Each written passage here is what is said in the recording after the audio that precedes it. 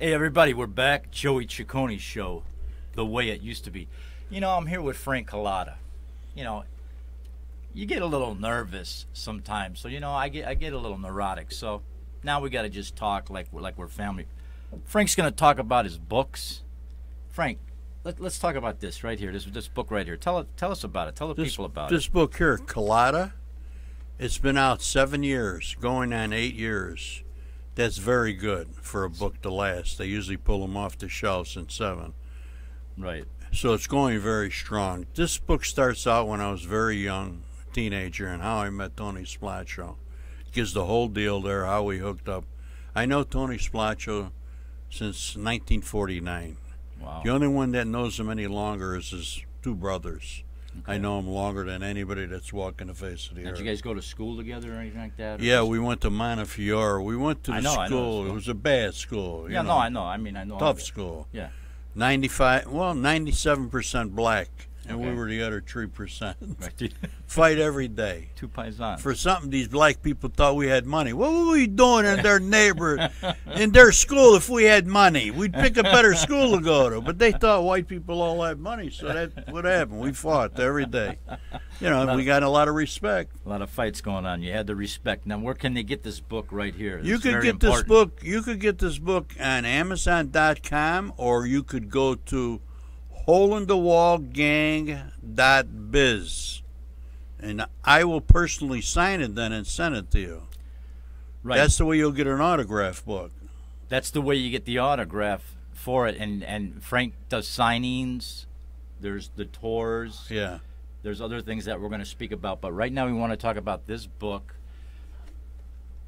Let's get down to it, okay? Let's get down to the basics. This is Vegas now, 2015, right? Right. It's not the same town, Joe. Yeah, I've said it from the beginning. Now, me and you were just talking here, as gentlemen, and obviously, Frank gave me a beautiful compliment that took 10 years off my age. But in 1960, when I was raised, in Chicago, I was around that whole scene. So yeah, it is different. And the question I want to ask you, and I know the people out there want to know, Frank, is I'll just word it like this: if the outfit controlled Vegas like they did in the time with you and Anthony, the Hole in the Wall gang, we know the stories. You've seen Casino. You know his life story. I don't need to get into everything. I would have to have him on 10 shows just to get a small idea. But my point is this: how would Vegas be today? They would be making more money, for sure. The casinos would be making more money.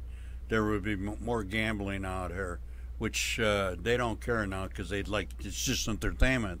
They open up these big nightclubs and have these big swimming pool parties. Yeah. And the casinos aren't making any money. That's why the prices of the rooms are so high. Okay. Before, there was a time when the high rollers or anybody coming to the gamble, they comp you a room. Yeah. They bring you back and forth to the airports. Now they put you in a jigsaw wagon or something and drive you to the airport if you're busted. You run out of money.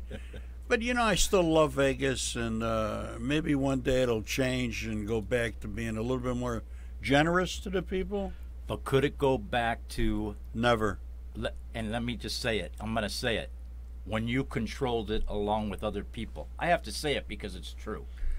It'll never go back to that because you got the big brothers over there, the government, and they just screwed everything up, and they know it, and I know a lot of ex-FBI agents, and they Sure. admit to it. Sure, and, as an entertainer and being with Miles Davis and working for 40 years in the entertainment field, I came out to Vegas 11 years ago. Wow, like to step in a room the way it used to be.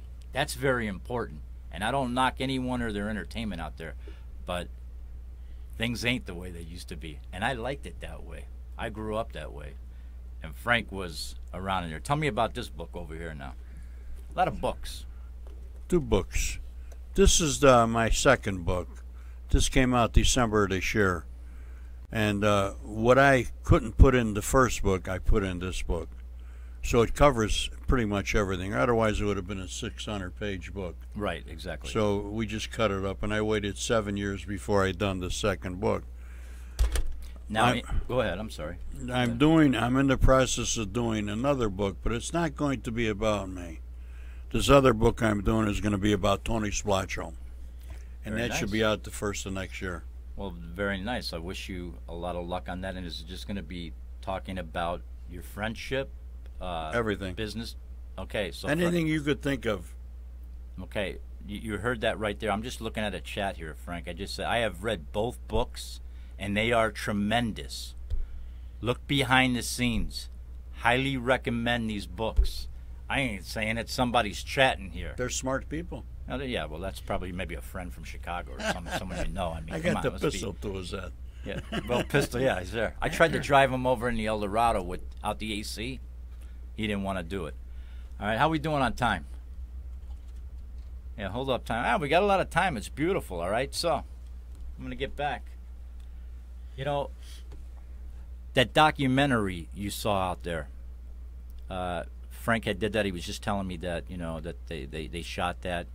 Where was it, Frankie? San Diego? Yeah, we shot it in San Diego in a warehouse.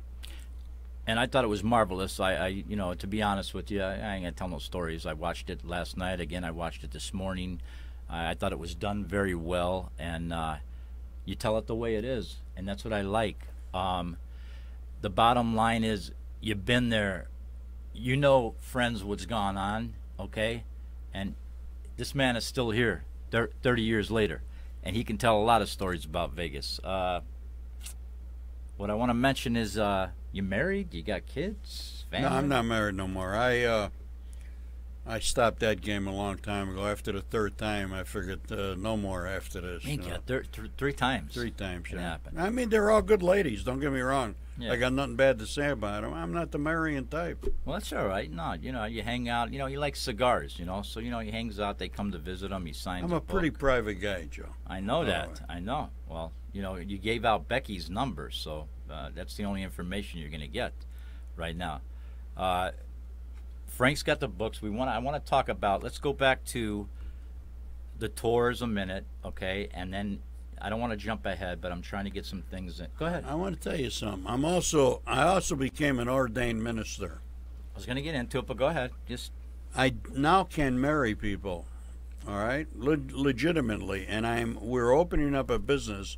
It's going to be a mobile chapel with these nice. big party bus, and we're working on it right now. The bus should be done in about 2-3 months, and we're going to be working with the chapels in town, and I'm going to be performing weddings, and that should be before the year's up. We'll have that up and running. Really, it's going to be sharp, unique. You know, I'm tipping it off right now. I hope nobody copies. I have to flatten their tires. no. Hey, no one's gonna copy nothing. You know who we're here with, okay? All right. If not, then you know I got to jump in and help out. But the bottom line is this: he's got the ordained minister thing going on, the books. Okay, we got a few seconds before we go to break. I want to just tell you, I'm here with Frank Culotta. Okay, you're watching the Joey Ciccone show. All right, I'm loving this. It's casual day. It's casual Friday for me. We got a lot more questions. I know what you're saying right now. Joe, why don't you ask the real questions? Well, that's what I'm going to get into in this next segment, okay? We'll be right back. Chicago boys.